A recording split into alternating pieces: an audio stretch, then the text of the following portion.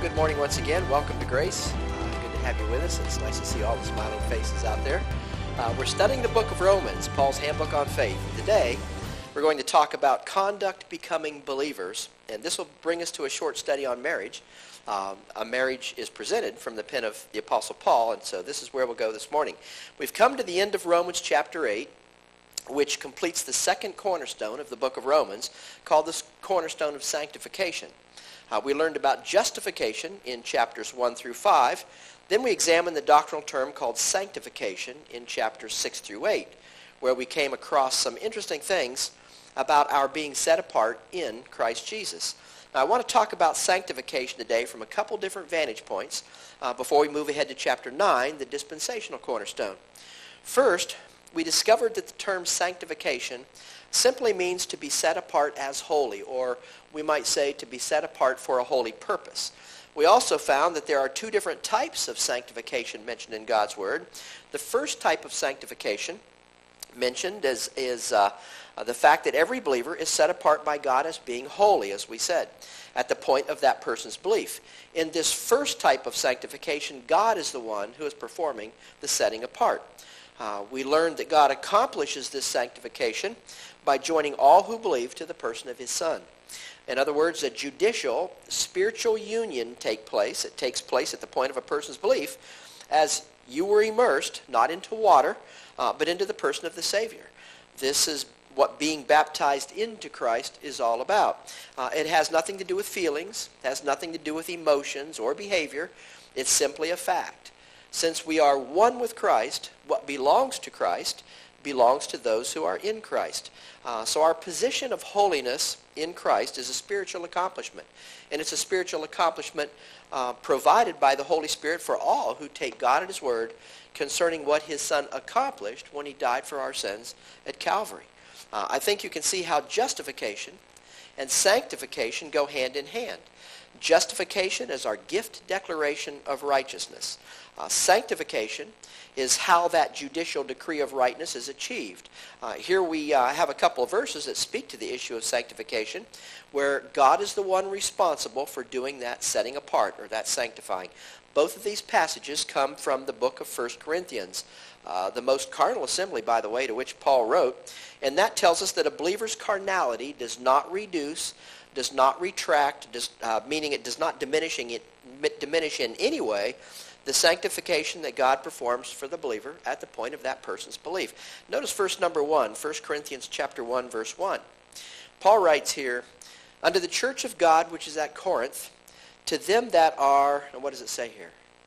"Sanctified, to them who are in Christ Jesus, called saints," or holy ones, along with, Paul writes, that's the Greek word meaning together with, along with all that in every place, the verb tense is calling upon the name of Jesus Christ our Lord, both theirs and ours. So to be sanctified in Christ Jesus is not something you accomplish for yourself. It's something that God accomplished for you by joining you to his Son, as we've been saying. This is the only way, as we mentioned numerous times in this study, that anyone can legitimately be called a saint or an holy one. So this first type of sanctification has to do with a gift decree of rightness. A gift decree of rightness that becomes the ownership or the position of every believer at the person of that point of that person's belief, rather. This first type of sanctification has to do with a gift decree of holiness. It comes totally apart from any action, totally apart from any attitude on the part of the one who's believed Paul's gospel. You'll probably remember the listing of sins that Paul gave us in 1 Corinthians chapter 6, where he told us that those who lack righteousness will not inherit the kingdom of God. Now this passage has perplexed a lot of folks, so let's pull it up once again, because there's still some who are a bit confused as to what Paul's talking about in this passage. We'll begin with 1 Corinthians chapter 6, verse 9. "Know ye not that the unrighteous shall not inherit the kingdom of God?" It's a question mark that the translators put there. "Be not deceived, don't fool yourselves, neither fornicators, nor idolaters, nor adulterers, nor effeminate, nor abusers of themselves with mankind." Paul goes on in verse 10. "Nor thieves, nor covetous, nor drunkards, nor revilers, nor extortioners shall inherit the kingdom of God." No doubt the carnal saints in Corinth there would have found themselves somewhere on this list. We know that some did. Most likely some were guilty of the entire list. But Paul isn't bringing this list to their attention in order to frighten them with hell. He's bringing these things to their attention in order to remind them of something else. He wants to remind them that God no longer sees them in that light. He's bringing to their attention the fact that God is now viewing them apart from the righteousness that belongs to his Son. No longer viewing them, I should say, apart from the righteousness that belongs to his Son. In verse 11, we find that while the aforementioned things were true of these saints in Corinth, something else was true of these folks that guaranteed them heaven. Here it is in 1 Corinthians chapter 6, verse 11. And such were some of you. He's going back to this list. And such were some of you, not you did these things, but you were these things. But ye are washed, because they're now something else. But ye are what? But ye are sanctified or set apart in a judicial sense as being perfectly holy in your union with Jesus Christ. But ye are justified, the recipients of God's gift decree of righteousness, in the name of the Lord Jesus. And notice the one who accomplished this justification and sanctification reality for these carnal believers. This was accomplished by the Spirit of our God, not by those carnal believers. If Paul had ceased writing after going through this list of deplorable practices, then we could safely assume that continuing to do these things after believing the gospel would result in a reversal of the offender's salvation. Or, as some teach, perhaps even the loss of a connection with God that must somehow be restored. But that isn't what Paul's saying here at all. Paul's telling these carnal saints at Corinth that the reason these detestable deeds had not and could not result in a loss of their salvation, or their fellowship with God for that matter, is because as carnal as these Corinthians happened to be, they had a holy standing with God through their union with his Son. And the gift decree of righteousness belonging to the Son had been totally and permanently credited to the account of these carnal believers, to their account in heaven at the point of their belief. Little wonder that right after listing all these deplorable sins, the Apostle Paul follows up immediately in verse 12 with these words, all things are lawful unto me. Isn't that amazing? The law of Moses being nailed to the cross of Christ. All things are lawful unto me, but all things are not expedient. All things are lawful for me. They're not good for me, but I will not be brought under the power of any of these things. Now, we are not under the law today. We are under grace according to Paul.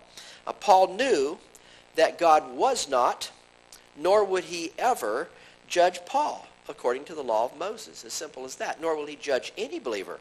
But don't misunderstand, being the recipient of a gift decree of the righteousness that comes by faith, the decree of rightness that belongs to the Lord Jesus Christ himself, and being set apart by being placed into the person of the Savior, makes none of the things on Paul's list right things to do. Where grace age believers are concerned, especially, but they're not right for anyone to do. They're still sins. And they are just as deplorable to God today and wrong for believers as they are wrong for unbelievers. Whether speaking of believers under the law of Moses during time past or believers under grace in this dispensation of grace. We can thank God for the truth revealed in Romans chapter 4, verse 5. But to him that worketh not, and the context here is for a righteous standing before God Almighty, for him that worketh not, but believeth on him that justifieth the ungodly, that ungodly person's faith is counted for what? Is counted for righteousness. So while none of the things on Paul's list, either in 1 Corinthians chapter 6, or we might even say Galatians chapter 5, where Paul presents a similar list, none of these things can send a believer to hell. They are definitely all things, they're things that all believers rather should avoid, which brings us to a second type of sanctification in Scripture called self-sanctification. Here's a passage that speaks of self-sanctification. It's 2 Corinthians chapter 7, verse 1. Let's read it. Having therefore these promises, dearly beloved, let us, and it's personal here, cleanse ourselves. This is active voice. Let us cleanse ourselves from all filthiness of the flesh and spirit, perfecting holiness, or making our positional holiness in Christ practical from a maturity standpoint. That's what Paul's talking about, in the fear of God. Why in the fear of God? Because we have a judgment seat of Christ to which we'll all be present. The active voice tells us that this is every believer's responsibility. We're not to cleanse ourselves in order to gain something from God when it comes to our holy standing before him, or to maintain something before God or with God, but because we've been freely given something, namely a justified and sanctified position in the person of his Son, Jesus Christ. We're to cleanse ourselves, not to keep on God's good side, but because God's already cleansed us, judicially speaking, and righteousified us by freely crediting us with the righteousness that belongs to his perfectly righteous Son. Nothing could be better news than that. Therefore, nothing can remove us from God's good side, in a manner of speaking, which is what the final verses in Romans chapter 8 is telling us. What or who shall separate believers from the love of God? The answer is nothing and no one. Best news the world could ever hear. The carnal Corinthians were doing the precise opposite of what the Apostle Paul wanted them to do. They were guilty of the things Paul's listing for them, but that could not reduce, reverse, or remove from them the sanctified position that already belonged to them in their spiritual union with the risen and glorified Son of God. How about the conduct of those who have become the recipients of the marvelous spiritual transaction called justification and sanctification? How about conduct becoming believers? Let's talk more about that. In Ephesians chapter 4, Paul talks about conduct becoming believers in this dispensation. Do you remember what Paul said there? It's been some time since we studied the book of Ephesians, so just as a reminder, let's revisit Paul's words as he opens chapter 4 in this marvelous book. Ephesians chapter 4, verse 1. I therefore, Paul writes, the prisoner of the Lord, beseech you, I plead with you, I'm begging you is the idea there, that ye walk worthy of the vocation wherewith ye are called. Put simply, Paul's saying your calling hasn't changed. It cannot change. So conduct yourselves in accordance with your calling. That's Paul's point here. Paul's not saying walk worthy in order to gain your calling. Walk worthy in order to keep your calling. That's not his idea at all. But walk worthy of the vocation that belongs to you because God has freely given it to you. That's the idea. How should those who have been justified freely, sanctified or set apart in Christ Jesus, how should those folks be conducting themselves? Well, we should conduct ourselves in a manner conducive to the job that God's given us. We should conduct ourselves in a manner that goes side by side or goes in hand with what God has already called us to do. That job, by the way, is our ambassadorship. It's our ambassadorship of the message of reconciliation. How am I to conduct myself given my ambassadorship? We might all ask Paul that. How should we conduct ourselves? Ephesians chapter 4, verses 2 and 3 give us the answer. With all lowliness and meekness, with long-suffering, forbearing one another in love, Paul writes, endeavoring, striving to keep the unity of the Spirit in the bond of peace. We're called to peace. This is how believers are to relate to other believers, Paul's telling us here. He went on there, by the way, in chapter 4 to talk about the believer's walk with respect to our past life. He reminded us that we've already put off the old man and we've put on the new man. That old man, of course, being our former position in the first Adam. We've put that off. When did we put it off? We put it off when we became a part of the new creation. We accepted what the gospel that Paul revealed to us, what Christ accomplished at Calvary. The old man, our former position in the first Adam, and everything we were in Adam number 1 is gone. Again, when did we put off that old man? We put him off the instant we took God at his word concerning Christ's finished crosswork on our behalf, that he died for our sins, that he was buried, and that he rose again from the dead, according to Scriptures, having completed the justice-resolving work that he came to complete at Calvary where our sins are concerned. That very instant, we took him at his word. We became a brand new creation through our belief in Christ's faithfulness, according to Paul. And the old man at that point was gone forever. We're not talking about our sin nature. We're talking about our old position in Adam, number 1, which is the old man.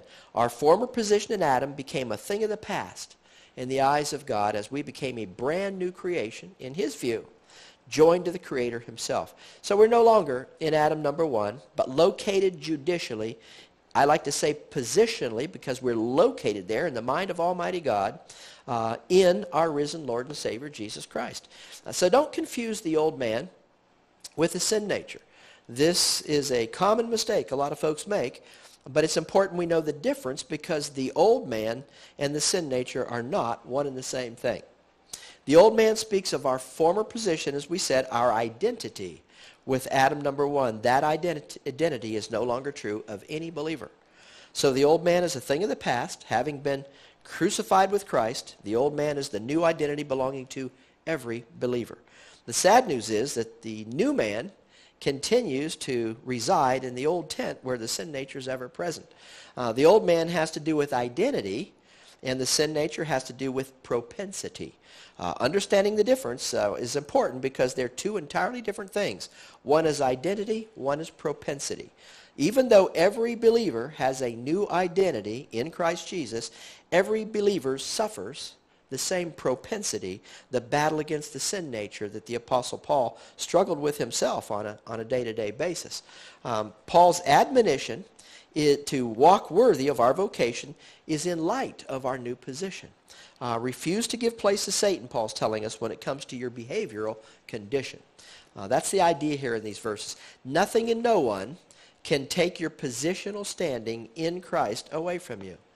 The Holy Spirit accomplished that for you, and the Holy Spirit will not remove nor reverse it, as Paul is assuring us of that in this passage. Therefore, Paul's saying in light of that, make your practical state or bring your practical state into harmony with your positional standing. This is Paul's admonition for every believer in this dispensation of grace. In chapter 5 of Ephesians, Paul talks about the conduct of believers in regard to the indwelling Holy Spirit. Do you remember what that was all about? Well, we'll remind you here. Paul said in Ephesians chapter 4, verse 30, grieve not the Holy Spirit of God, whereby ye are sealed for how long? Ye are sealed unto the day of redemption. Since the Holy Spirit indwells every believer, the Holy Spirit can indeed be grieved when the conduct of believers is contrary to their new position in the Savior. Keep in mind, we did not gain our new position in Christ by being good, but rather by believing on him that justifieth the ungodly, as Paul told us earlier in Romans 4:5. That's a verse we should all have underlined in our Bibles. God counts the faith of the one who agrees with him as to the reality of that person's unworthiness and the fact that he must be justified by God's gift decree, that God counts that person's faith as being that person's righteousness. It's an amazing truth. That's what we just read in Romans 4:5. But to him that worketh not, but believeth on him that justifieth the ungodly, that person's faith is counted for righteousness.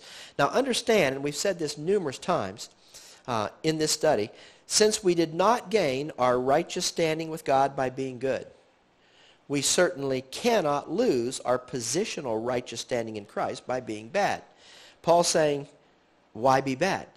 That's what he's saying here. It only stands to reason then we cannot maintain our position in Christ or our fellowship with Christ in that sense by any means that we might perform in a certain way. We cannot lose our position in Christ, and our conduct doesn't take that away. It sure grieves the Holy Spirit, but it does not take away our position in Christ. Our test score for performance-based righteousness was woefully inadequate, according to Paul. It was woefully inadequate before we even accepted salvation. And the truth be known, it's been woefully inadequate ever since we became the new creation. By the works of the law, what did Paul say? How many shall be justified? No flesh shall be justified, Paul said in Galatians chapter 2, verse 16.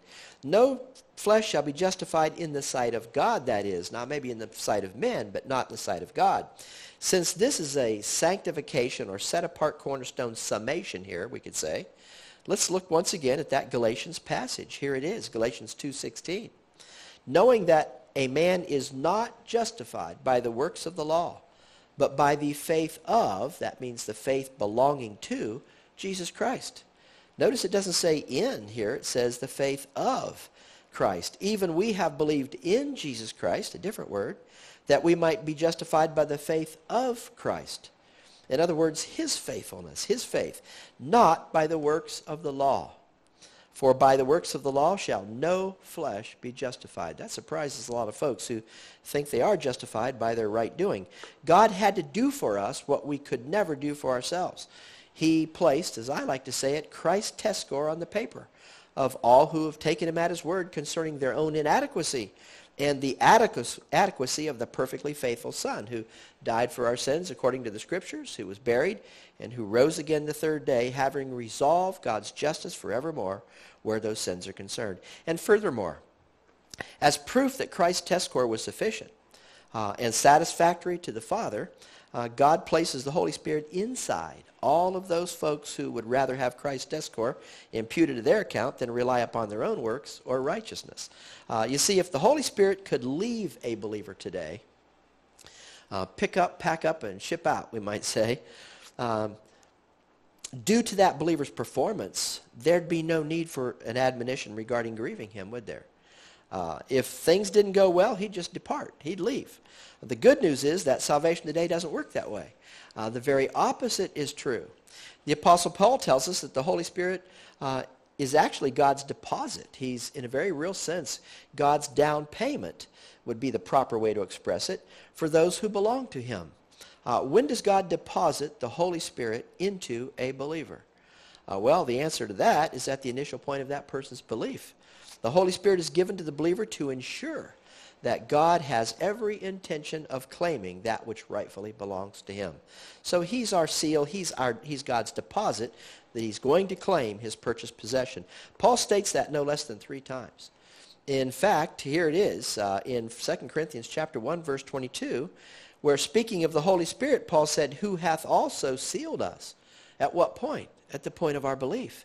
And in addition to that, he's given the earnest or deposit of the Spirit in our hearts. So again, a little later on, the same letter, chapter 5, verse 5, Paul writes once again, now he that hath wrought us for the selfsame thing, speaking of eternal life, is God, who also hath given unto us the earnest, that word earnest meaning down payment, the down payment, the deposit of the Holy Spirit. Then a third time, for emphasis here, Paul writes in Ephesians chapter 1, beginning with verse 13, in whom ye also trusted, after that ye heard the word of truth, the gospel of your salvation, Paul's gospel, called the gospel of Christ, in whom also after that ye believed that gospel, ye were sealed with, what does it say here? You were sealed with that Holy Spirit of promise. You were sealed by the Holy Spirit himself. He doesn't go into you. He's not deposited into you so that he can take a branding iron and stamp the side of your heart or something like that. He himself is the seal. He can grieve, but he cannot leave. Paul said in verse 17, which is the earnest, the pre-deposit guarantee. We might say it like that. He is the pre-deposit guarantee of our inheritance until the redemption of the purchased possession, unto the praise of his, meaning God's, glory. You see, the Holy Spirit cannot depart. This is our security, folks. God places him within each and every believer for the express purpose of guaranteeing those believers an inheritance in heaven. What wonderful news here. The Holy Spirit is God's guarantee that God's going to keep his promise. While the Holy Spirit cannot go, he can certainly be grieved, according to Paul. Now, I know that our study of Ephesians took place some time ago, as I said earlier, but since we concluded chapter 8 of Romans with Paul's statement that nothing shall be able to separate us from the love of God, which is in Christ Jesus our Lord, won't hurt us to talk about that which many today think can separate us from the love of God, and that's the conduct of the Christian. Let's put the concluding verses rather of Romans 8 on the overhead once again, verses 38 and 39, as we sum up this chapter. Since the sanctification cornerstone of Romans has to do with the union of believers with the Savior, it won't hurt to take some time to talk about the union of believers today in regard to that marvelous and mystical relationship called marriage, because marriage is given to us as a union relationship. As we should now all have firmly established in our minds, the sanctification cornerstone of Romans is all about our union with Jesus Christ, our oneness with Jesus Christ. Well, marriage is the earthly institution that God provided for believers so that those believers might put their union with Christ on display through their earthly marriage relationships. Let's read verses 38 and 39 of Romans chapter 8 once again with not only our union with Christ in mind, but also in regard to the union we have with one to whom we're joined in marriage. Here those verses are, Romans 8:38 and 39. For I am persuaded, Paul writes, that neither death, nor life, nor angels. Now think about this in relation to your union partner. For I am persuaded that neither death, nor life, nor angels, nor principalities, nor powers, nor things present, nor things to come, verse 39, nor height, nor depth, nor any other creature shall be able to separate us from the love of God, which is in, we might say, being in oneness with Christ Jesus our Lord. Now, that's an amazing statement. That's love from divine perspective. Being joined to our Savior, two having become one flesh, such that we are now, from God's point of view, the body of Christ, one with his Son, members of his body, of Christ's flesh, and of Christ's bones. Paul states in Ephesians 5:30, we have God's unending love guarantee. How about our oneness in our marriage relationships today? Think about that for a moment. Do our marriages picture our oneness with Christ? This is as good a time as any to go over some of the things we've talked about in the marriage series that we conducted years ago. We've not yet had the opportunity to record that study, so remains a topic of interest and a much requested series. We'll use this opportunity as a segue here in Romans into the dispensational cornerstone of Romans that begins with chapter 9. Nothing can separate us from the love of God that comes as a result of our being joined, our being one with the person of his Son. We just read that in the book of Romans there. We might say that there is no sundering clause in our union relationship with Christ. There is a no sundering clause. Yet sundering is common when it comes to marriage relationships today. While divorce is never a good thing, we know that it happens. It's sometimes a necessary thing, as was the case with God and the nation Israel in time past. Jeremiah chapter 3, verse 8 catches a lot of folks by surprise. Notice what happened in God's relationship with his unfaithful nation.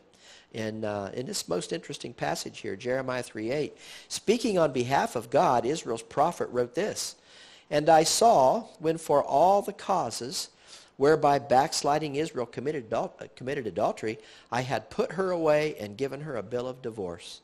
Yet her treacherous sister Judah feared not, but went and played the harlot also. Do you mean God actually divorced Israel? Yes, he did. If Scripture's to be believed, God most certainly did divorce Israel. Can God sin? That's an interesting question. We should all know the answer to that. The answer is, of course, God cannot sin. God had a very valid reason for divorcing Israel. And it's a scriptural reason. Is divorce an unpardonable sin for believers today? The answer is no, albeit religionists try to make it so. But is divorce a painful thing? Well, of course it is. Certainly it is. There are earthly consequences to every earthly decision that we make. And those painful consequences are often of long duration, especially where children of divorced couples become part of the picture. What part does forgiveness play in broken marriages? And for that matter, what does forgiveness mean? And what does forgiveness not mean? We need to look at those two things. These are important issues, so we'll be talking about these things in our studies ahead in this marriage series. Sometimes people think that forgiveness means a removal or a reversal of earthly consequences. Tell me, did God not only provide, but also slay the sacrifice that he himself brought for Adam and Eve's transgression in the garden? Of course he did. Sure he did. God also clothed both Adam and Eve in the skins of their sacrifice. God's forgiveness was given, their salvation was certain. We know that. But where Adam and Eve were concerned, were they ever again granted permission to enter into the garden? The answer to that is absolutely not. So God did not remove the earthly consequences of Adam and Eve's transgression. You see, their refused re-entrance to the garden had nothing to do with God's forgiveness for their transgression, nor did it have anything to do with their eternal salvation. It had only to do with allowing them to reap the earthly consequences of their earthly decision. But let's bring it back to marriage for a moment here. We'll talk about more forgiveness. We'll talk about forgiveness when we get to that part of the series. The most important question is this: can divorce be avoided and broken marriages repaired? The answer to that is yes. In many situations, if not in most. This is where we want to focus our attention in this study. Every marriage can be improved. Most damaged marriage relationships can be repaired. Breaking the marriage bond can oftentimes be prevented. Certainly, the joy of life can be restored in those instances where a marriage has been broken altogether and the bond of matrimony broken off by the two individuals in their minds. What does it take to have a successful marriage relationship in the first place? Paul's going to tell us as he presents a marvelous designer's manual. I like to think of it as the designer's manual on marriage. And here it sits in the book of Ephesians. If your marriage is a happy one, well, good for you. You're doing something right.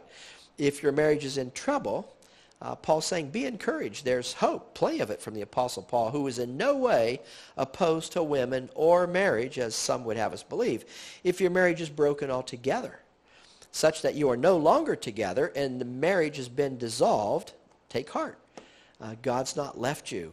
He will never forsake you. You have not lost your place in heaven, nor your position in his Son, if you're a believer. And God is not imputing whatever sin you may have committed unto you, if Paul's to be believed, in 2 Corinthians chapter 5, verses 18 through 21, because he has already imputed all of your sins to whom? To the person of his Son at Calvary. You may be suffering the earthly consequences of poor decisions, but your standing with God has not changed and will never change. So believe it or not, even divorced believers stand perfectly righteous in their union with a perfectly righteous Son. Divorced believers stand just as complete in Christ as those who've never had a marriage problem in the first place. That's amazing. Are there painful earthly consequences to face when divorce takes place? Absolutely there are. Divorced folks wouldn't deny that. However, Paul wants us to know that repair is possible. This study will focus on getting it right to begin with and keeping it right along the way. So as we begin to dig into Paul's workbook for making marriage workable, let's read through the text Paul used as an entrance to God's marriage manual. Here it is, Ephesians chapter 5, beginning with verse 21. Submitting yourselves one to another in the fear of God. You mean submission goes both ways? Yes, it does. Submitting yourselves one to another in the fear of God. We'll get into that a little later, but wives, submit yourselves unto your own husbands as unto the Lord. Verse 23, for the husband is the head of the wife, even as, or in the same way, that Christ is the head of the church, and he is the Savior of the body. Therefore, just as the church is subject unto Christ, so let the wives be subject to their own husbands in everything. Same subject matter, different direction in verse 25. Husbands, now it's your turn, love your wives, even as, or in the same way, that Christ also loved the church and gave himself for it, that he might sanctify and cleanse it with the washing of water by the word. Verse 27, that he might present it to himself, a glorious church, not having spot or wrinkle or any such thing, but that it should be holy and without blemish. Final portion, beginning with verse 28. So ought men to love their wives as their own bodies. He that loveth his wife loveth himself. For no man ever yet hated his own flesh, but nourisheth and cherisheth it, even as the Lord the church. Final section. For we are member of his. We are members of Christ's body, of his flesh, and of his bones. For this cause shall a man leave his father and mother, and shall be joined unto his wife. And they, the two of them, shall be one flesh. That's the union relationship. Final two verses. This is a great mystery, a secret God had been keeping. But I speak concerning Christ and the church. Nevertheless, let every one of you in particular so love his wife, even as himself, and the wife see that she reverence her husband. Now, Paul's just embarked on a journey through what might be called the land of biblical headship and submission. Some have called it love and respect. Others call it love and reverence. Whatever names you might want to give it, Paul provides the formula for it. And this is where we're going right now with this short marriage series we're going to do. Here are the areas we want to cover as we work our way through God's marriage manual. There's 7 categories altogether. Category number 1 will be preliminary marriage principles. So we'll list 5 of them for you here. We'll look at each one. Category 2 is the purpose of marriage.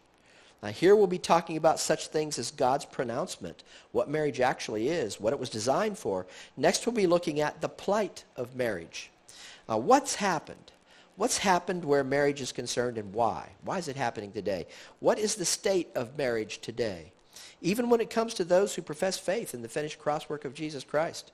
2 to have resolved God's justice where their sins are concerned. Marriages are still a problem in many areas. Why is the institution of marriage in such trouble?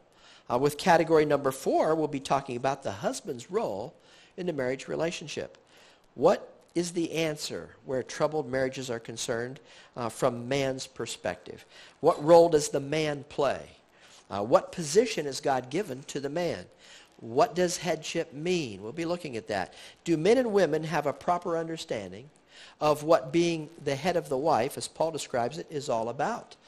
Or have we developed a few misconceptions along the way when it comes to the term headship? And along the same lines, we'll be looking at the wife's role in a marriage relationship, as we see there. 2 times God made this statement. First in Ephesians 5:22.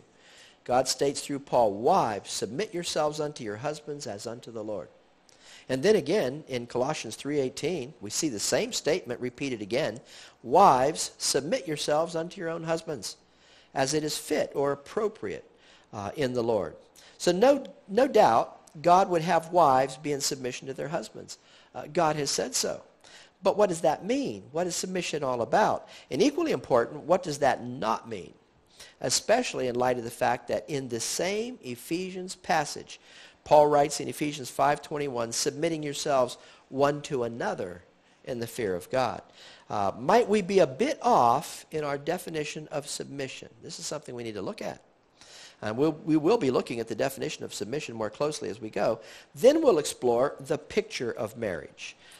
We'll add a couple here. We'll explore the picture of marriage as God paints that picture from Scripture, using his own marriage or union relationship with mankind down through the course of time.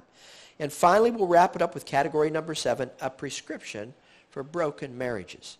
I'm as convinced as anything I've ever been convinced about that not only are many marriages in trouble today, which has been the case throughout history, but that the cure lies right here in Ephesians chapter 5, verses 21 through 33, where this passage is properly understood, or when this passage is properly understood, and marriage partners are willing to put themselves into submission one to another. There's so much sitting here, folks, when we realize that Paul has the key here. There's more sitting here than we realize with a simple surface reading. I'm also convinced that people want happiness, especially where their marriages are concerned. People want to be happy. You've probably heard the expression, if mama ain't happy, ain't nobody happy.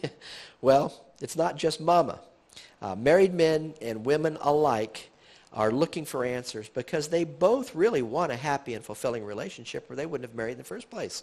The search for answers is good because these answers are available, and they're available right here in God's Word. Those who aren't looking for answers find themselves turning to one of 3 alternatives. They either continue the relationship as it is, and they resign themselves to just be miserable. Certainly not a happy choice. Sometimes they bury themselves in other projects, hobbies, work. Even other people can become a marriage problem, placebo of sorts, employed to, all these avenues employed to relieve the tension of an unhappy marriage. Whatever it is, choice number 1, the complacent choice we'll call it, is like searching for a nursing home. Is it not? At best, it can become the best of the worst. And we're not picking on nursing homes here, but many of them do the best they can. They do the very best job they can do. But I think you can get the picture here. Pardon me. Marriage complacency is not a very good thing. Complacency is often a first choice, but it's not a best choice when a marriage is broken. We'll remain together and we'll be miserable is the idea behind number 1, the complacency choice. Then some move on to choice number 2, also not a good choice. Many unhappy participants in marriage become susceptible to what they think might be love in other directions. In other words, they begin to look around consciously or even maybe subconsciously to find someone they think can provide the happiness they're looking for. Complacency is finding a something substitute. Cheating is finding a someone substitute. Cheating is a common choice today, unfortunately. I'm sure it's always been that way, but cheating's not only a dumb choice, it's a very dangerous choice. Oftentimes, folks will remain in a marriage relationship from a legal standpoint, yet totally disengaged from the marriage from every other standpoint, emotionally, if not physically, both. If marriage complacency is not a good choice, be assured that marriage cheating is an even worse choice. Then there's choice number 3. And this one takes place in far too many instances today. Many married people see themselves without any hope whatsoever, without any chance of finding that connection happiness they so desperately need and long for. So they begin to look for a way out of the marriage. We'll call this choice the call it off choice. They close the door on their marriage altogether, the call it off choice. Separation in this case leads to disintegration as the whole thing falls apart. The house of cards comes tumbling down, neither person allowing any room for retrieval or repair. The termination choice is a devastating choice. Sometimes it seems like the only route for a lot of folks. It may appear to be the best route for some folks, but it's never a happy route when the emotional toll on family, friends, children, and the couple themselves is actually taken into consideration. The sad thing is, you know what happens with all 3 choices, whether it be the disengagement, deceit, or destruction choice? Anger. Anger and bitterness begin to take root. Anger and bitterness and deeply rooted resentments then grow inside the individual. And they ultimately find their way out and spewed out upon other people. No one is immune to the fallout here when anger is inside. Not only do the marriage partners become emotionally marred themselves, but the children, the grandparents, parents, even friends are affected adversely by a broken marriage relationship. Is there a way out? Is there an answer? The answer is yes, there is. The answer lies right here in Ephesians chapter 5. The text we'll be exploring over the next few weeks. I believe this study is a must for all who are currently married. It's also a must for all who hope, or we might say intend to become married one day. In fact, it's a must for all who are acquainted with married people. It's especially a must for our young people who are contemplating marriage, anyone contemplating marriage, because as it's been said, God designed marriage so that it can actually become the hallmark of human happiness. When God's designer marriage guide is consulted and actually followed. So let's begin with category number 1, a few basic marriage principles here to get us started. We'll call them marriage preliminaries, and we'll do these in point order. Point number 1, marriage was instituted by God, therefore marriage is a divine institution. Marriage is a divine institution. What is it? Well, a divine institution is something that God has established in order to carry out his work on the earth and to demonstrate his authority over his creation. That's a divine institution. Scholars have come up with at least 6 divine earthly institutions. Now, perhaps you can come up with some additional ones, but here they are, 6 that are most commonly mentioned. Divine institution number 1, volition. The very first institution. God instituted volition. In order to put his own rightful authority and recognition of his authority on display, God instituted volition. What is volition? Well, volition is simply choice. In his sovereignty, God designed choice. Now think back, even before the creation of man, to the angelic host. What member of the angelic host, could it be said, fits the biblical description as being the crowning achievement of God's angelic realm? Full of wisdom and perfect in beauty, Ezekiel said, perfect in all his ways until iniquity was found in him, according to Ezekiel 28, verse 15, not on the overhead. Why, that's the description of Lucifer, is it not? Tell me, did God give Lucifer choice? Of course he did. Did God permit Lucifer to exercise his own will? Certainly. 5 times Lucifer said, I will. That proves volition. You'll find those 5 times in Isaiah chapter 14. It was those 5 I wills that resulted in Lucifer's name being changed to Satan, the traducer, the adversary, the God opposer. So certainly God gave the angelic host volition. And not only Lucifer, but God gave all of his angelic creation volition or choice. Scripture reveals that 1/3 of the angelic realm followed Satan in his rebellion. So the angels had choice, folks. Volition simply means choice, and it's very clear in Scripture that the angels had choice. Where all living beings are concerned, volition was the very first divine institution established by the Most High God. It was a part of God's sovereign plan. So when God created man, when he created Adam and Eve, Did he give them choice? Well, we know that he did. He gave them choice with the establishment of a dietary restriction there in the garden. Of these trees you can eat, of this tree you cannot. It's your choice, Adam. You must make the decision for yourself. That's volition. God gave Adam the power of choosing or deciding. Adam chose, as we all well know, and he chose incorrectly, but did God cause Adam to eat that apple or whatever fruit it was of that tree of the knowledge of good and evil? Or did Adam and Eve eat that fruit of their own accord? I think we all know the answer. They did, and that's volition, that's choice. We see volition from the very first created beings, the angelic realm, right on through the creation called man. And God instituted volition. Volition was a divine institution. God instituted it from the get-go, we might say. As God's created beings, we should choose to believe God. Simple as that. And those who do are putting God's authority on display by choosing to believe him and act in accordance with how he tells us to act. Not only to God himself are we putting that on display, but to those who choose not to accept the authority of God, we're choosing to accept his authority on display. Volition is a divine institution, as we said. In fact, volition is the first divine institution we see in the Word of God. Can anyone tell me the second divine institution established in the Word of God? It's an open book test here. If you've guessed marriage, you're right. Marriage is also a divinely designed institution, an authority structure requiring choice. In fact, every one of the divine institutions we'll mention here allow for choice. God instituted marriage. Now, we have some choices to make when it comes to our marriages, do we not? Some choices we are called upon to make in the marriage relationship. We have choices to make not only when it comes to the selection of a marriage partner, but we also have choices to make when it comes to how we're to conduct ourselves in our marriage relationships. Can you think of another divine institution? How about very quickly family?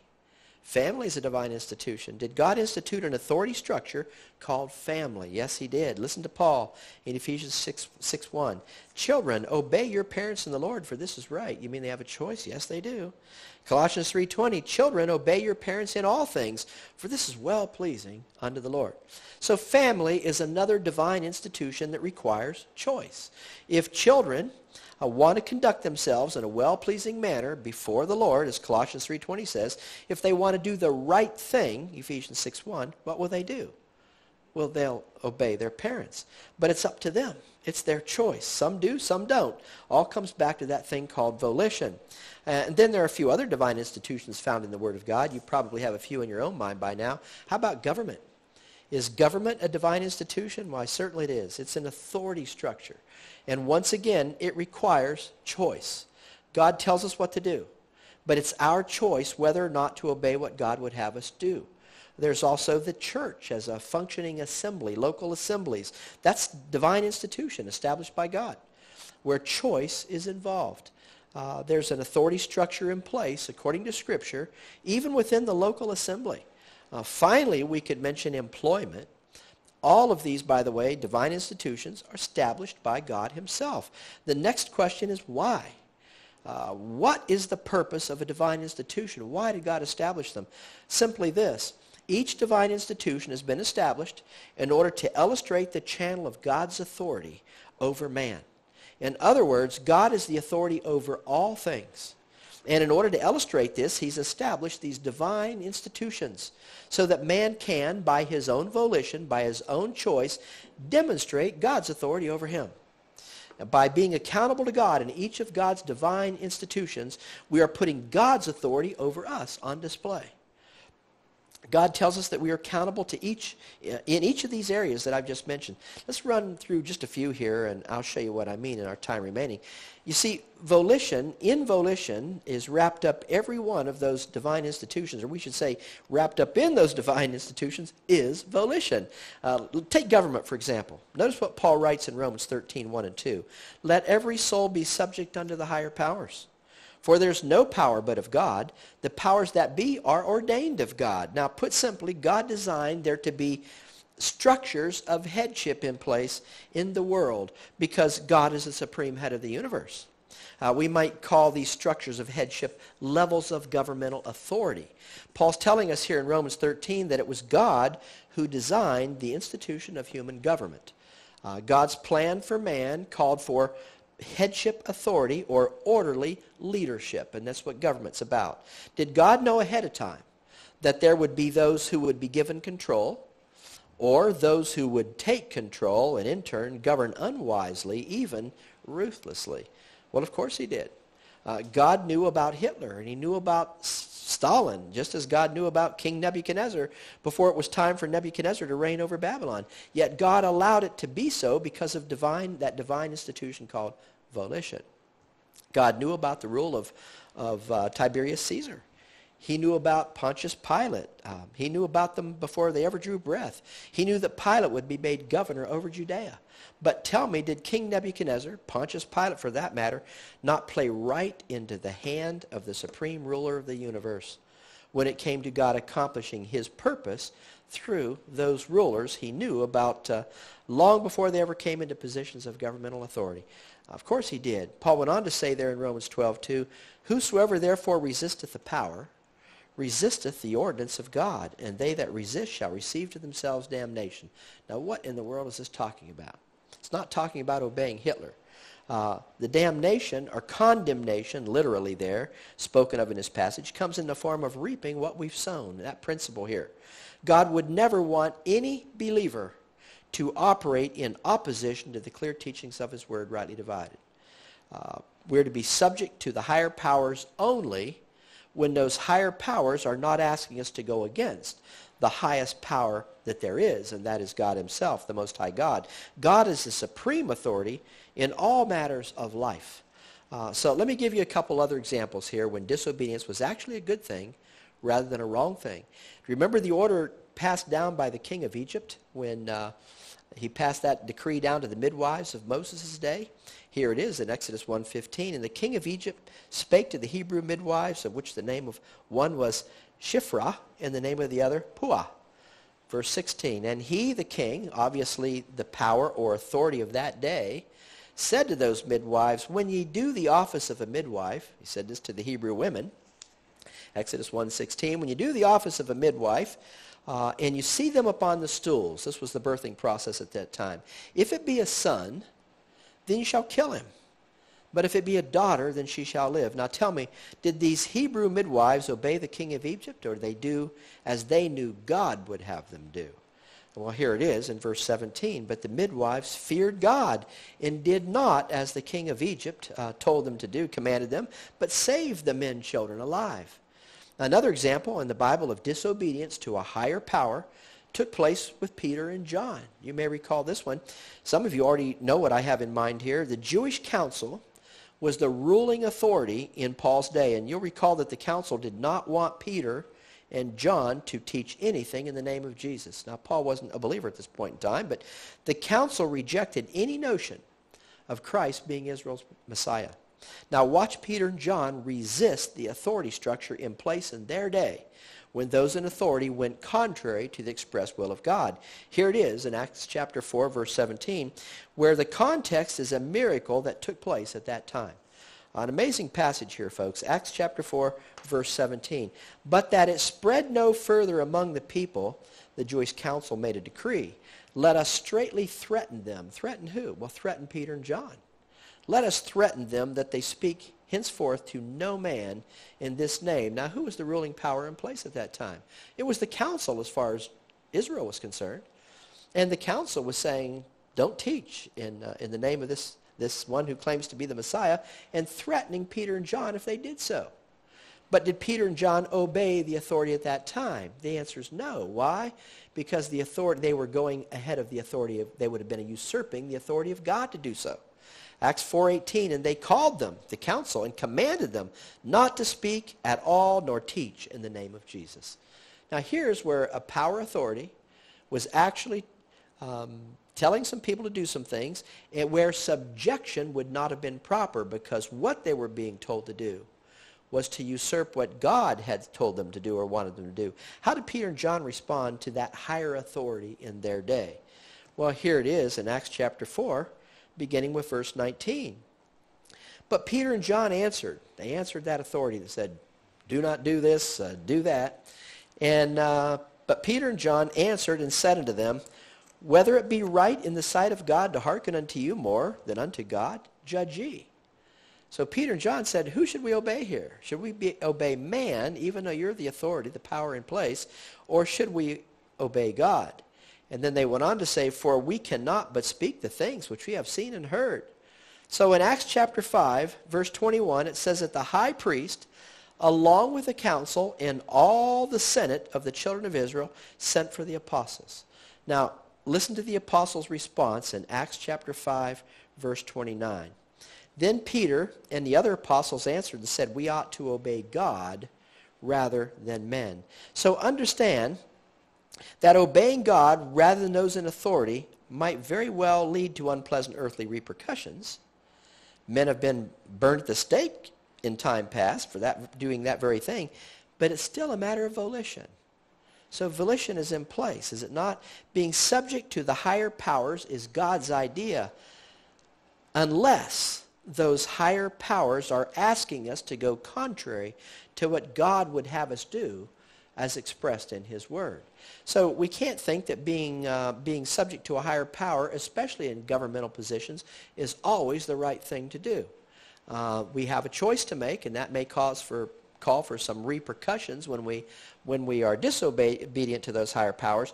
But we must be obedient not to a constitution. That's not what it's talking about here. We must be obedient to the Word of God itself. That's the believer's constitution.